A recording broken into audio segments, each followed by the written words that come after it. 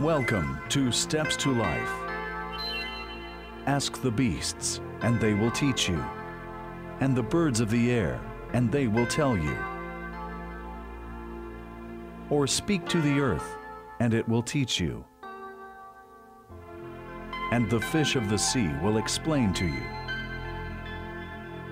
Who among all these does not know that the hand of the Lord has done this?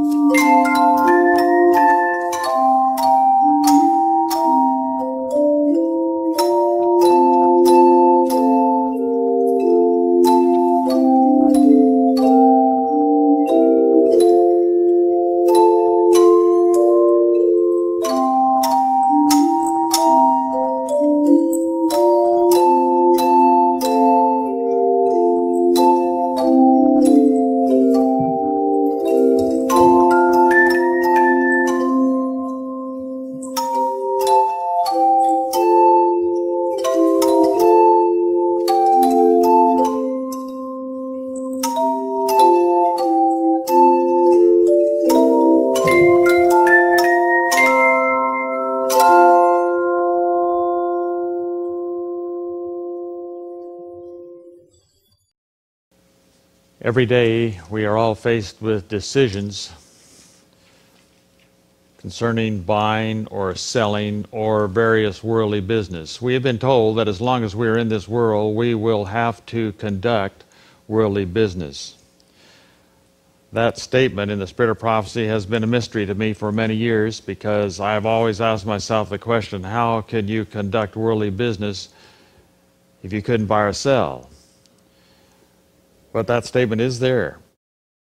And the amount that we are willing to invest in time or money or pay for something depends upon our estimation, and it's always an estimate, our estimation of that thing's worth.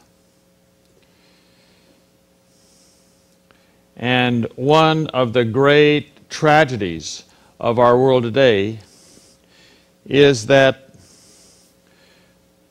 We human beings seem to be unable to make a correct estimate of the worth of different things.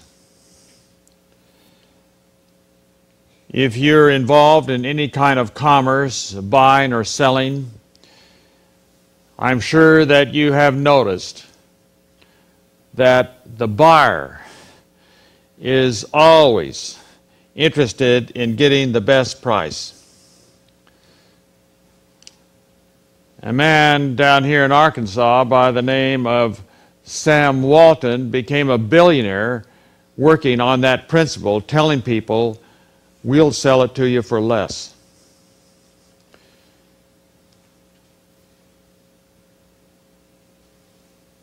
And in all of life, we make estimates concerning the value of a car that we want to purchase, the value of a home that we would like to purchase, or the value of an education that we would like to acquire,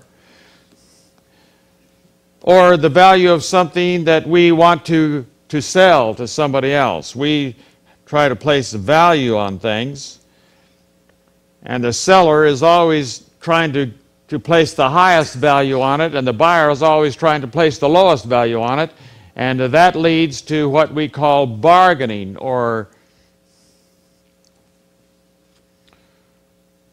on the stock market they call it the bid-ask spread. And one is the price that a wholesaler, a dealer, an agent wants to sell for, and the other is the price that he wants to buy for. And so the bid price is what he will pay. It's always lower, always. Sometimes only by 1 penny, but it's always lower. And so in every field of endeavor, we try to place values on things. And like I say, our great tragedy is that the thing that's worth more than anything else, we don't place the proper value on it, and therefore we don't exert ourselves to acquire it. I want to read to you a statement that I have pondered for many years since I first read it. You know, when you read a book, sometimes there's a statement that will just jump out at you, and this is a book that I read called Confrontation. It's a compilation of Ellen White writings about the temptations of Jesus.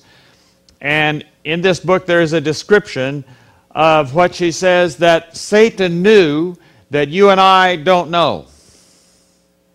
Now there are a lot of things that the devil knows that you and I do not know. And one of the things that he understands very well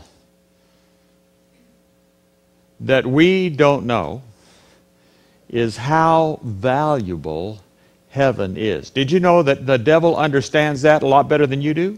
A lot better than I do? And the reason is that he has been there and he has experienced what heaven is like, and he knows what it's like, and he knows what it's worth. And you and I, we hope to go there, but we haven't been there yet. We have not experienced what it is like to be there. And so one of our great dangers, even as Christians, is that we won't place the proper estimate on its value. I've been reading this past week some accounts, maybe at our preaching revival this evening. I'll tell you one or two, not now.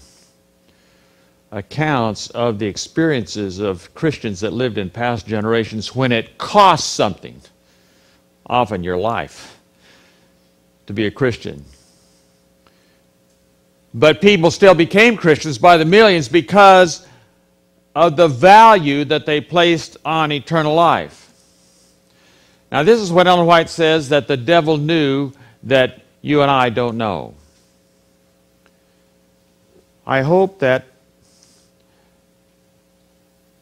the Holy Spirit will impress this upon your mind, because I'm powerless to help you understand the significance of what I'm going to read to you unless the Holy Spirit opens the eyes of your understanding so that you understand it. So before I read it, would you just bow your heads, and I want to pray with you. Father in heaven, I pray that you will forgive us for our gross misestimation of which things are worth more and what we are willing to do, what we are willing to pay for various things. Help us that we may become unconfused concerning the comparative value of everything in this world and the value of things that we cannot see as yet. Help us to understand now what we read and to make application of it. We pray in Jesus' name. Amen. This is what she says about the devil. This was in the wilderness of temptation, when Jesus was in the wilderness of temptation. She says, Satan was well acquainted with the position of honor Christ had held in heaven as the Son of God, the beloved of the Father, and that he should leave heaven and come to this world as a man filled him with apprehension for his safety. He could not comprehend the mystery of this great sacrifice for the benefit of fallen man. He knew that the value of heaven far exceeded the anticipation and appreciation of fallen man. How valuable is it? Well, it's much more valuable than we anticipate or we can appreciate. Far more valuable than that. How valuable is it? This is what the devil knows. It says, the most costly treasures of the world he knew would not compare with its worth. The most costly treasures of this world would not compare with its worth. The devil knew that because he'd been there. He'd experienced it. And then she writes, as he had lost through his rebellion all the riches and pure glories of heaven, he was determined to be revenged by causing as many as he could to undervalue heaven and to place their affections upon earthly treasures. It was incomprehensible to the selfish soul of Satan that there could exist benevolence and love for the deceived race so great as to induce the Prince of Heaven to leave his home and come to a world marred with sin and seared with a curse. He had knowledge of the inestimable value of eternal riches that man had not. Notice, Satan knew what you and I don't know. He knew that these riches were so great, they were so valuable, that you could not place an estimate on how much they were worth. He knew that. Then she writes, he had experienced the pure contentment, the peace, exalted holiness, and unalloyed joys of the heavenly abode. He had realized before his rebellion the satisfaction of the full approval of God. He had once a full appreciation of the glory that enshrouded the Father, and knew that there was no limit to his power. Satan knew what he had lost. Now, friends, the great tragedy is that if you lose eternal life, someday you're going to realize what you've lost. You know why? Because at the end of the millennium, when the holy city comes down here that you can read about in Revelation 20 and 21, when the holy city comes down here, the wicked are going to see it. Now, they're not going to see it from the inside, but they will see it from the outside. But just looking at it from the outside, you know what Ellen White says about that city? She says, if you could get one glimpse of that city, you would never want anything in this world again. She says that. I can't explain that. I haven't seen it. But if you could get one glimpse of it, you'd never want anything in this world again. And they're going to see it. And Ellen White describes this in the book Great Controversy. How that they have this craving, this longing to have eternal life, but it's too late. Now, friend, it'll be too late then. But right now, it's not too late for you. Right now, you could make a decision so that you could have eternal life. I can't explain to you what the devil knows that you and I don't understand. Jesus, we read it in our scripture, he attempted to make as plain as possible for human beings to understand that if you could get how much of the world? What did Jesus say in our scripture in Mark 8? If you could get the whole world, would it be worth exchanging the whole world for your soul? Would it? No.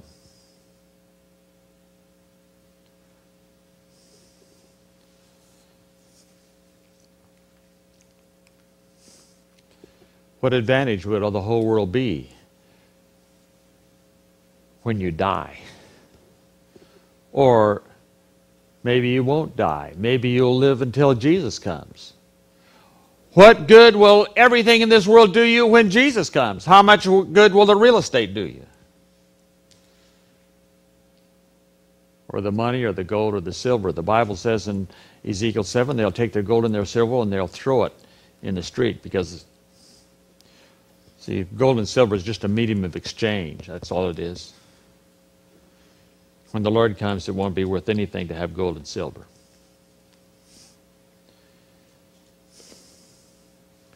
So, the most important question that you can ask is, how can I live so that I can receive the gift of eternal life? That's the most important question that a human being can ask.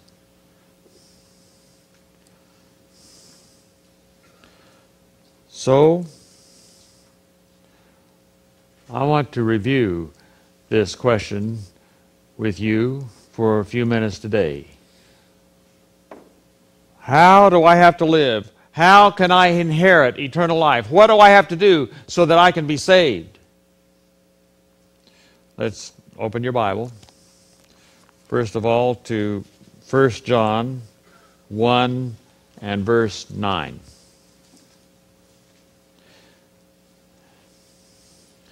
It says, if we confess our sins, he is faithful and just to forgive to us our sins and to cleanse us from all unrighteousness. So, confession is a very popular activity in our world today. There are hundreds of millions of people that go to church regularly to confess to their priest. And they're trusting that if they confess, everything is going to be all right. But this is not the only text in the Bible that tells us what we are to do in order to receive salvation. In fact, we need to always remember that there will be people who have gone to confession who will not be saved. Can you think of anybody in the Bible who confessed his sins and was still lost? Thank you. Achan is an excellent example. Did Achan confess explicitly what he had done? Yes, he did.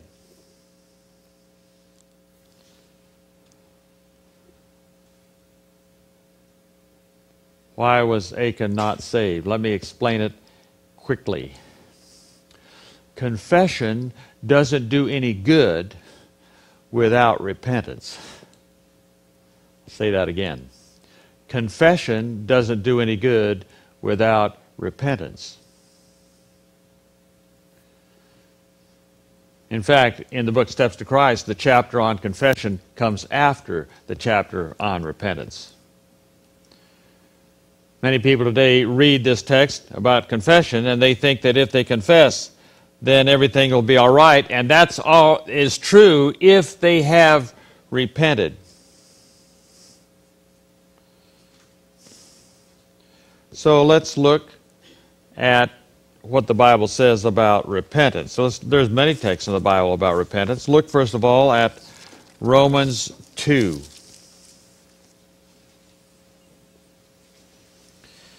verse 4. Do you despise the riches of his goodness, forbearance, and long-suffering, not knowing that the goodness of God leads you to repentance? That's Romans 2:4. Here's what Peter said about it in Acts 3, verse 19. He said, "Repent, therefore, and be converted." Now, the words that are translated to repent, the words that are translated to be converted are very, very similar words. The word that's translated repent means to change your mind. And the word that's translated to be converted means to turn around, go in a different direction. And if you change your mind, you're going to start going in a different direction. Repent, therefore, and be converted, that your sins may be blotted out, so that times of refreshing may come from the presence of the Lord.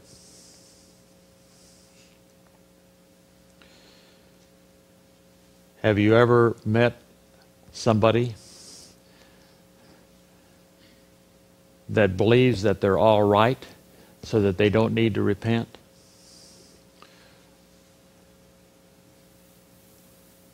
And they may tell you, I repented before I was baptized, so I'm okay now.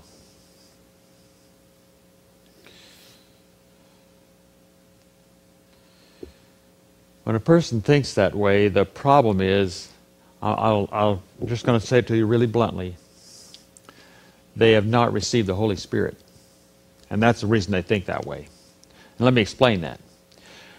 As soon as a person receives the Holy Spirit, immediately, when the Holy Spirit illuminates their mind, they know something about themselves that the man on the street that has not received the Holy Spirit doesn't know. Well, what do they know right away? I'm going to read it to you. I won't even put it in my own words. This is the way Ellen White describes it in the book Steps to Christ in the chapter on repentance. She says,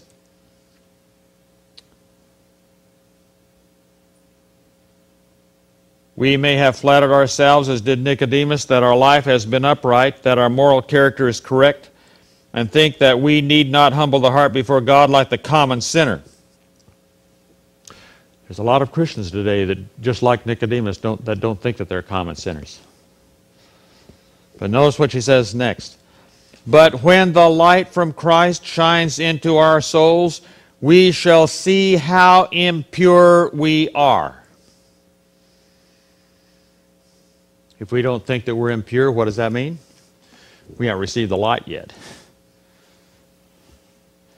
We shall see how impure we are. We shall discern the selfishness of motive, the enmity against God that has defiled every act of life. Everything that a person's done is defiled.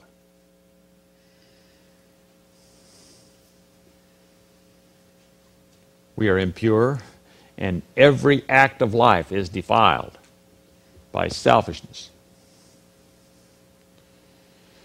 Now, when a person first sees that, it is very often a shocking experience. And preachers, anybody that's in evangelism has had this experience often.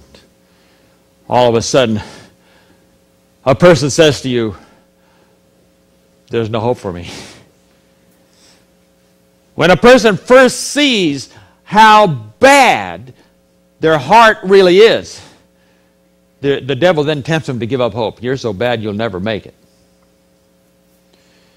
And there's a lot of people that think that they can't become Christians right now because they've got to do something to get themselves shaped up a little bit, cleaned up a little bit, something a little bit better before they can even come to the Lord, and that is a dreadful mistake.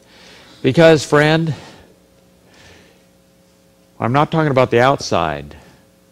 You can clean the outside of the body, but the Bible's very clear. You can't change your heart.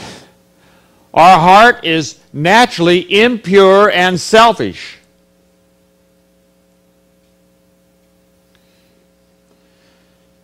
And so, if you realize that, then what are you supposed to do? Here's what to do. If you see your sinfulness, do not wait to make yourself better. There is help for us only in God. We must not wait for stronger persuasions, better opportunities, holier tempers. We can do nothing of ourselves. We must come to Christ just as we are. So, as soon as I realize how bad I am, the devil tempts me to give up. Instead of giving up, I have to come to the Lord just the way I am. I used to work with an evangelist when I was a young pastor. He used to tell people, I don't know how many times I've heard him tell them, people this in their home. He says, when you come to the Lord, all you can give to the Lord is a weak will and a wicked mind and an impure heart. That's all you have. You can't give the Lord anything else than that because that's all you have. But you have to come to Him just the way you are. That's what repentance is. It involves coming to the Lord just the way they are. And we're living in a time when preachers are emphasizing God's mercy and love and grace. And that is good to emphasize God's love and mercy and grace. There were times when preachers preferred to speak more about hellfire and other doleful subjects rather than the love and mercy and grace of God. So we need to study and understand the love and mercy and grace of God, but we must be careful that we don't ever pervert it. What is happening today in the Christian world is that there are many people that are deceived with the idea that because of God's great love and mercy, that He will save even the rejectors of His grace. And so there are the Unitarians that say, well, everybody will be saved eventually. The Bible doesn't teach that. If you do not repent, the Bible teaches that you will not be saved. You'll be lost.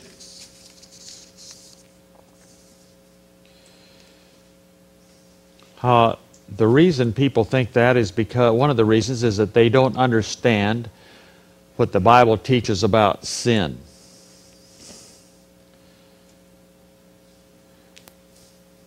When I was a young person, over and over again in my mind,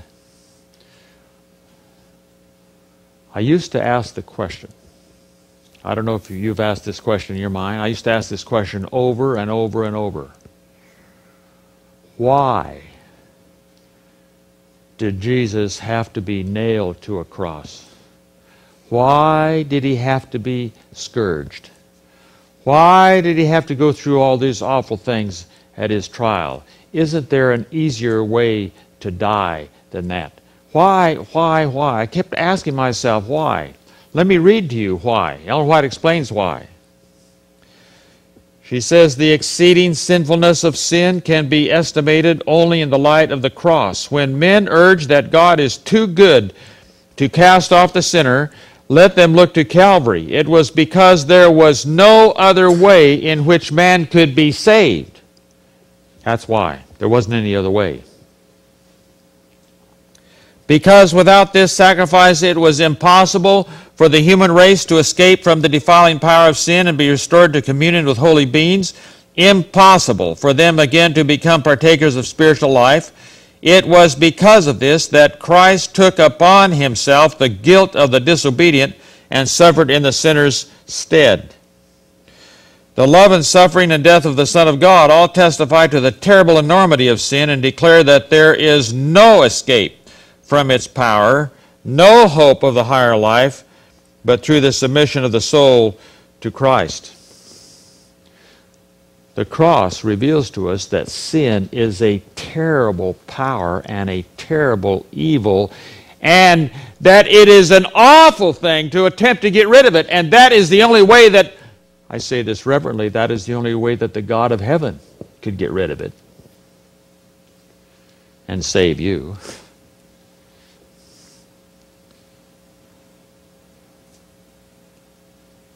We have to come to Jesus just the way we are. And remember, all we have to offer is a weak will, a wicked mind, and an impure heart. That's all we have. Don't wait until you have something better to offer, because you're not going to have something better to offer. That is all that any of us have, period.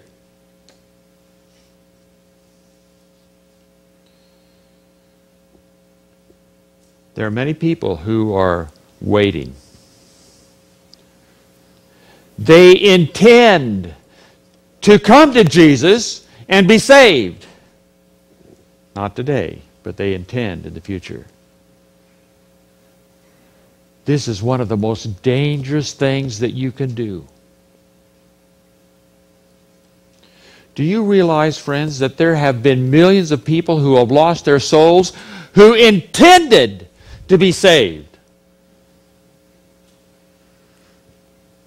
I think I won't take time now to tell you stories. I can tell you stories. I know some. I know some that happened to my own relatives. But I'm not here to try to play on your emotions, but I do want you to think. I want you to think about this. If you intend to come to Jesus and say, Lord, I am ready to repent. I'm ready to surrender to you, to your sovereignty, for you to be the Lord of my life. I'm ready. I'm ready to leave my sins. If you are planning to do that sometime, why not do it today?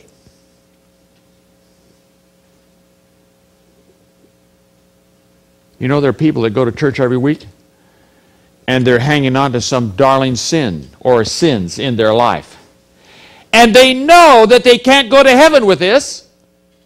And they're intending to repent of this and get rid of it sometime. But they're getting so much pleasure out of it right now. They can't do it. They just feel they can't do it right now.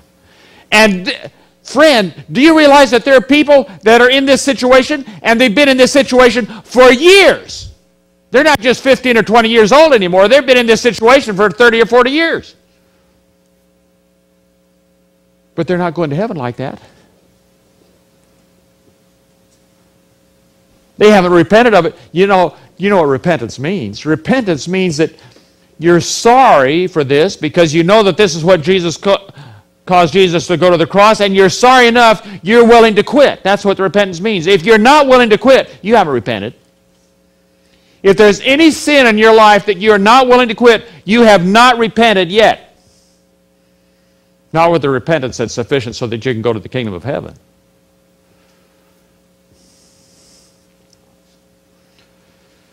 Friends, there are Christians, there are Seventh-day Adventist Christians all over the world who know that if they're going to go to heaven, they're going to have to quit this, whatever their darling sin is. And they plan to.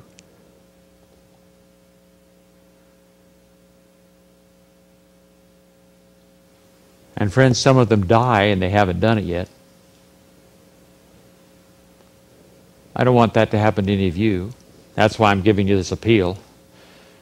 If you know that there's something in your life that you have to repent of in order for you to go to heaven, why not choose to do it today? Why not go to the Lord today and say, Lord, I'm willing to quit now. I've enjoyed this darling sin for however many years it is, but Lord, I'm willing to repent of it now, today. Because the Bible says today is the day of salvation. You don't know how many tomorrows you have. You just don't.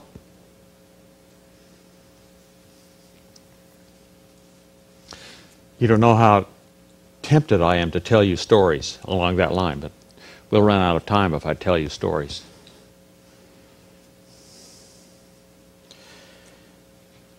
Here's the way Ellen White described it. She said, beware of procrastination. Do not put off the work of forsaking your sins and seeking purity of heart through Jesus. Here is where thousands upon thousands have erred to their eternal loss. In other words, they've lost their soul doing this. I will not here dwell upon the shortness and uncertainty of life, but there is a terrible danger, a danger not sufficiently understood, in delaying to yield to the pleading voice of God's Holy Spirit, in choosing to live in sin, for such this delay really is.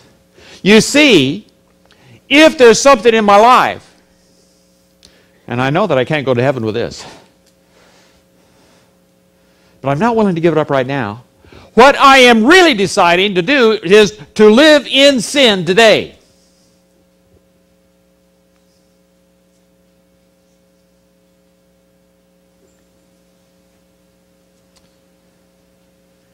Well, somebody might say, well, I'm down to one.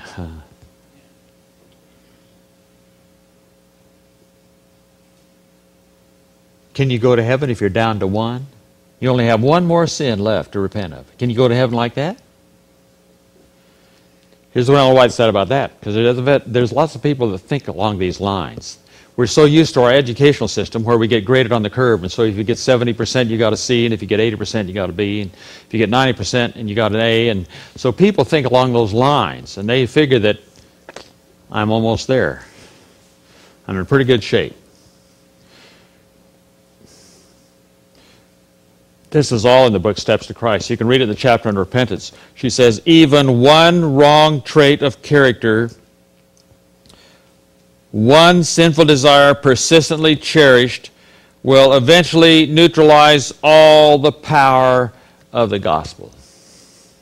Would you like all the power of the gospel to be neutralized in your life so it's not powerful anymore? That's what will happen if you cling to some secret, darling sin in your life. Turn in your Bible. This is a text Ellen White quotes in this chapter. Turn in your Bible to Proverbs. I started being fearful of this text when I was young. I'm very thankful. When I was still a teenager, I found out about this. This is Proverbs, the 5th chapter, and verses 21 and 22. Here's what it says. For the ways of man are before the eyes of the Lord, and he ponders all his paths. His own iniquities entrap the wicked man, and he is caught in the cords of his sin.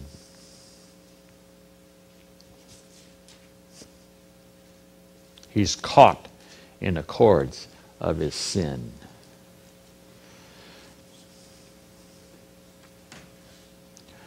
I don't advise any young person to engage in the reading of fiction because it is forbidden in the Word of God. It's forbidden in the 9th commandment, and it's forbidden in the spirit of prophecy. And I'm sorry to have to say that I did, however, myself read some fiction when I was a young man. And one of the fictitious works that I wrote, the fellow that wrote it was a Christian, and it was supposed to be one of the great fictitious works or writings that was written. It's called Gulliver's Travels. And in this fictitious writing, he talks about being in a place where all the people were little tiny, and when he laid down to sleep, these little tiny people, everything they had was miniature, and they tied him up so he couldn't get up. And the cords that they tied him with were little tiny like strings, but there were so many of them that he was stuck. And friend, that is the way sin is. The one sin that you don't overcome. Eventually, there will be like little strings all around your conscience, your brain, your heart, your mind, your will. You'll be tied. Now, not any one of those strings. You see, you form habits by thousands of actions. And no one of those habits would break you, but when you put them all together, what does the text say? He is bound. Well, what's he bound by? He's bound by the cords of his sin. Let me tell you some good news. Maybe there's somebody here. Maybe there's more than one person here. As you're thinking about this, you're starting to realize you're already bound. And then I'm not talking about something that's in the future for you. You're already there. And you're bound, and you've got something in your life that you can't get free from it.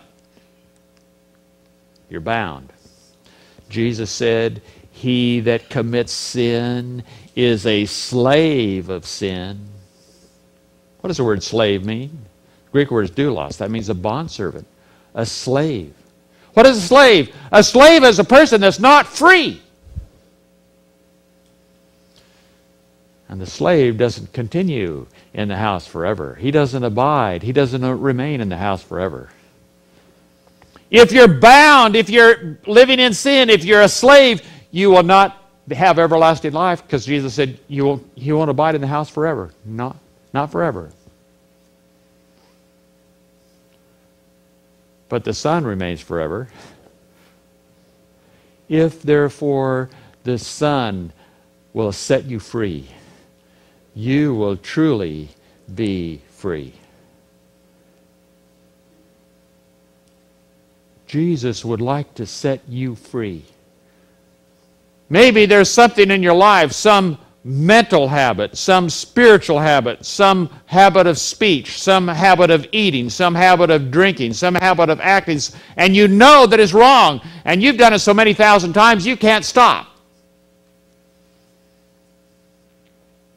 But Jesus can set you free.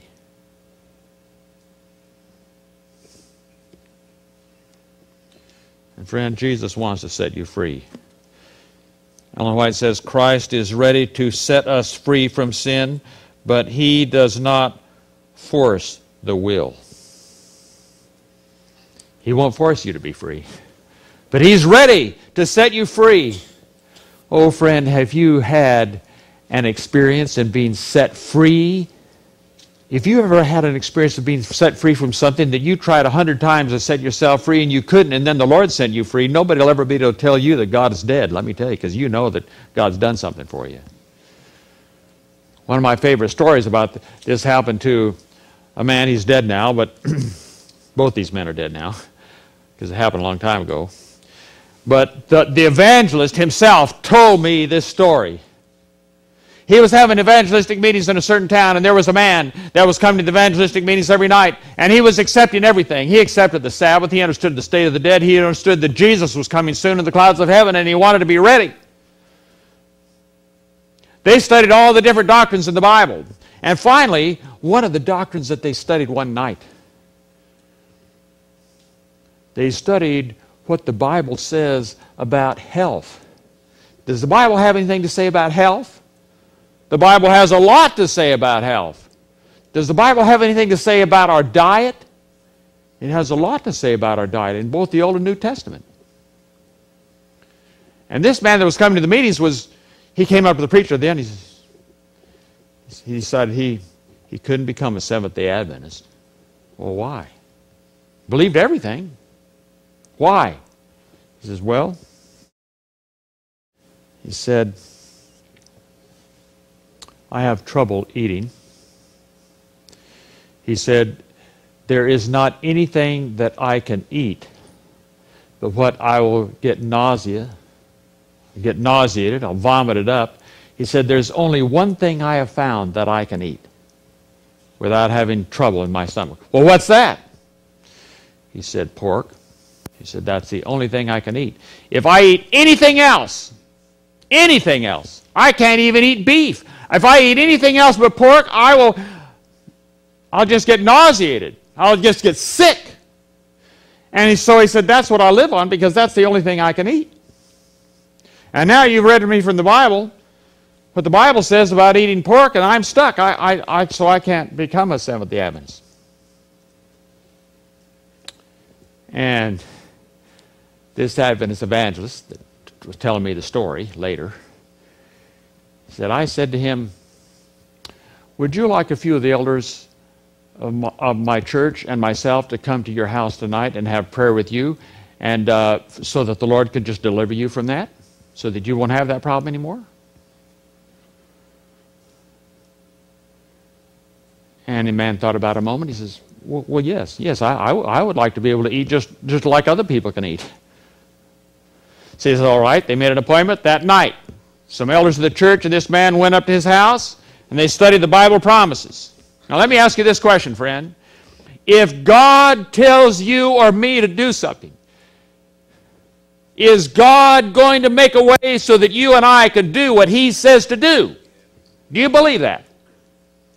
Do you believe that God would tell you or me to do something and then not give us the power to do it? Do you believe that? Well, they read the Bible promises.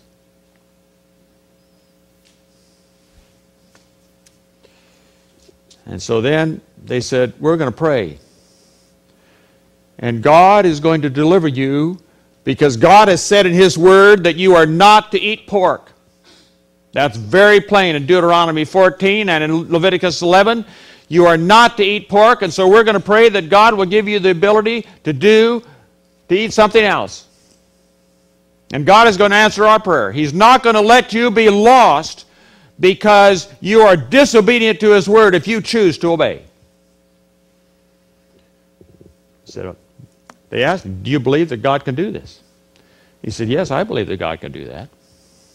So they said, all right. The elders of the church knelt around him, and they prayed.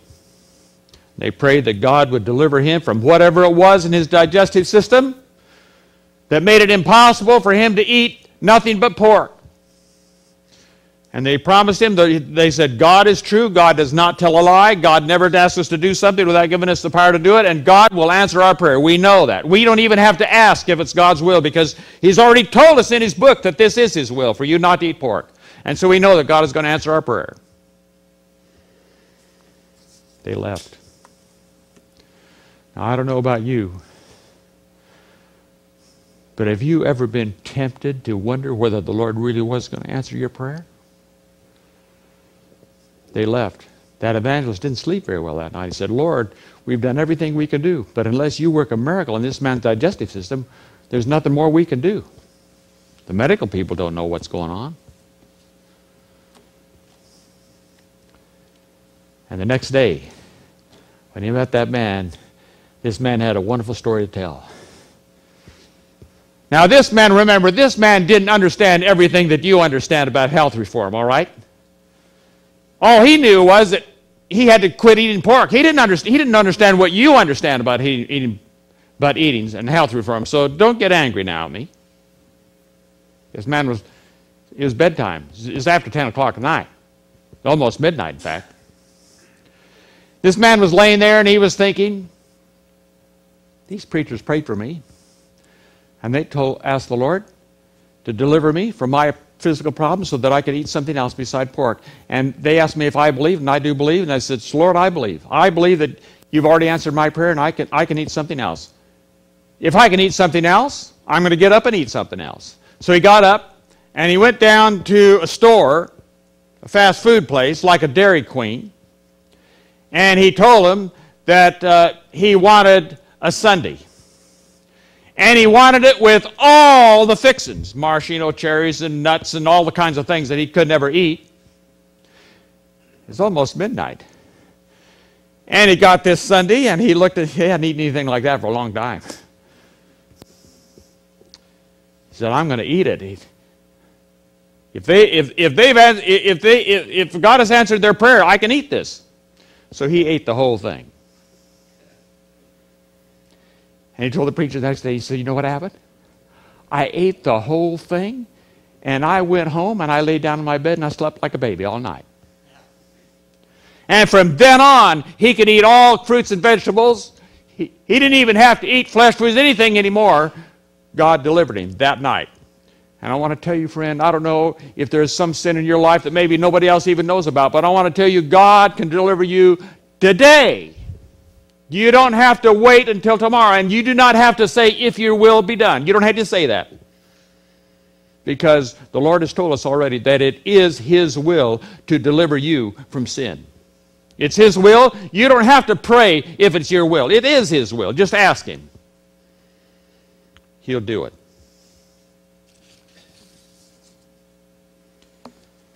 Don't rest, friend, in a supposed hope. A supposed hope will be your ruin. There are a lot of people today that have what Paul talks about would be common in the last days. They would have a form of godliness. And that's all they have. Have a form of religion, a form of godliness. We spent more time on the subject of repentance than anything else because I believe that's the most important. If you understand this, you understand what you need to know. But I want to go over a few other things in the last few minutes that we have left. I want to go over a few other things. that you and I need to be sure that we understand so that we can receive the gift of eternal life. First of all, I want to say just something very briefly about surrender. And the example in the Bible is this example of Jacob. You remember the story where Jacob fought with somebody by the brook Jabbok, and he fought all night long because he thought it was somebody trying to take his life. He thought it was an enemy that was going to kill him, and so he fought with everything he had all night long. He didn't know who he was fighting with, and who was he fighting with? He was fighting with the Lord. Finally, when he recognized who he was fighting with, he just grabbed a hold of the Lord. He said, "Lord, save me." He surrendered. Here's what Ellen White says about his experience. She says, "Let no one despair of gaining the victory. Victory is sure when self is surrendered to God." If you surrender yourself to the Lord, you say, "Lord, I have this habit. I've tried 100 times to overcome." The Lord can give you the victory. If you surrender yourself to Him, she says, victory is certain. It is absolutely certain. Do not let, here's another point. Do not let anybody tell you that as long as your heart is pure, it doesn't matter the way you live. That is one of the devil's lies. The Bible says in Psalm 24, verse 4, that the people that are saved will have a pure heart, but not only a pure heart, what also will they have? They'll have clean hands. The way you live is important. Your heart represents what's going on in your thoughts and your feelings and your emotions. Your hands represent what you're saying and doing. If you want to be saved, if you want to inherit eternal life, don't let anybody talk you out of doing what God says to do. Don't let anybody persuade you. You know, there's a story in the Bible about how dangerous this is. It's in 1 Kings 13. You remember that story, the man that went down to Jeroboam and told him. And the Lord told him, He says, you're not to either eat or drink in that place until you come back to your own country. And then he was sitting down on the way back home, and this other prophet came and said, well, the Lord told me. The Lord's changed His mind. You can come and eat at my place. So the man went and ate at that man's place, and what happened to him? A lion killed him. Ellen White makes this comment about that story. She says, when the Lord gives a man a command such as He gave this messenger, He Himself must countermand the order. Upon those who turn from the voice of God to listen to counter orders, the threatened evil will come. We studied in our Sabbath school today about the overwhelming deception that the devil is going to bring on the world in the last days. And the reason it's going to be so overwhelming is that people will think that it's the Lord telling them that He's changed His mind. How will you know that that is not the Lord? Here's how you can know. Look in Psalm 89. Psalm 89. Verse 34. This is God speaking. He says, my covenant I will not break, nor alter the word that has gone out of my lips. God says, my covenant, the Ten Commandments is His covenant, Deuteronomy 4:13. My covenant, I won't change it. What I have spoken, I won't alter it. What did God speak? He spoke the Ten Commandments. He didn't speak anything else, it says in Deuteronomy. Don't let anybody talk you out of doing what God says to do. 2 or 3 more points quickly. We get as far as we can. Do not let the devil get you into a situation where you are not taking time to pray. We live in a very busy world. Preachers have just as much trouble as anybody else. We're so busy, we're in great danger that we will not take sufficient time to pray. There's many examples in the Bible of how people back in those days got themselves into terrible trouble because they didn't take time to pray about a situation. You remember the story about Joshua and these people that came? And they said they come from a far country and they wanted to make peace with them. You remember that story? They didn't stop to take time to pray. They got themselves in trouble. You remember the story in the Bible about David, how he got so worried and so harassed that he decided that he was going to go down to the Philistine, to Achish, and he was going to get refuge there with the enemies of God's people. Ellen White says that he had not taken the time to ask the Lord about this.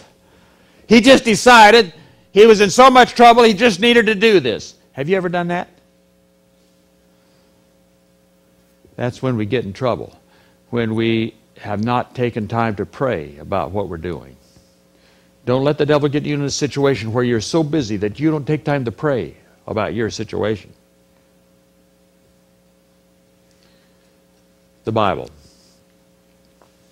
We've said this before and it needs to be repeated once in a while. No preacher, no group of preachers, no matter how well they can preach and teach to you everything that you need to know. You need to be reading the Bible for yourself.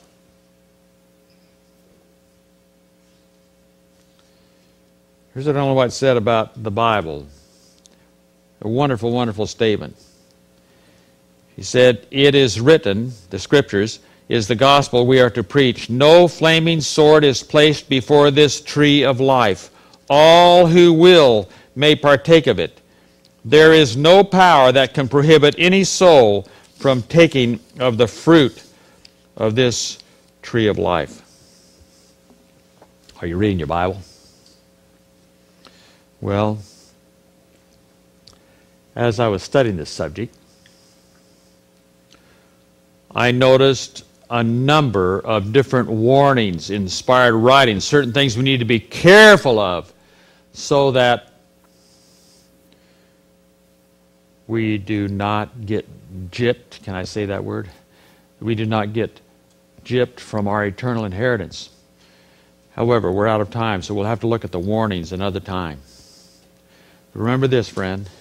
If there's anything that you need to repent of, don't wait till tomorrow. If there's anything in your life that you know of that needs to come out of your life so that you can go to heaven, do not wait until tomorrow. Go to the Lord today and say, "Lord, here it is. Here's my darling sin. Here's my pet habit. Here's whatever it is. I'm willing to repent of this today.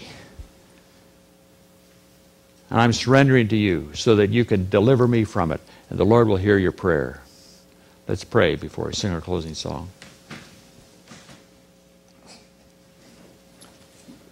Father in heaven, we thank you that a way has been provided so that we can be delivered, so that we can repent and confess our sins and be delivered from the power and guilt of sin. And I earnestly pray for each person here that we may each one experience that liberty that comes when Jesus sets us free from sin. And we pray that He will fulfill His word when He said, "You shall know the truth, and the truth shall set you free." And I pray that we might be set free from every defiling lust and habit, so that we will be ready for Jesus to come. We pray this in His name and for His sake. Amen. Lift up your eyes on high and see who has created these things. Who brings out their host by number? He calls them all by name. By the greatness of His might and the strength of His power, not one is missing. Be exalted, O God, above the heavens. Let your glory be above all the earth.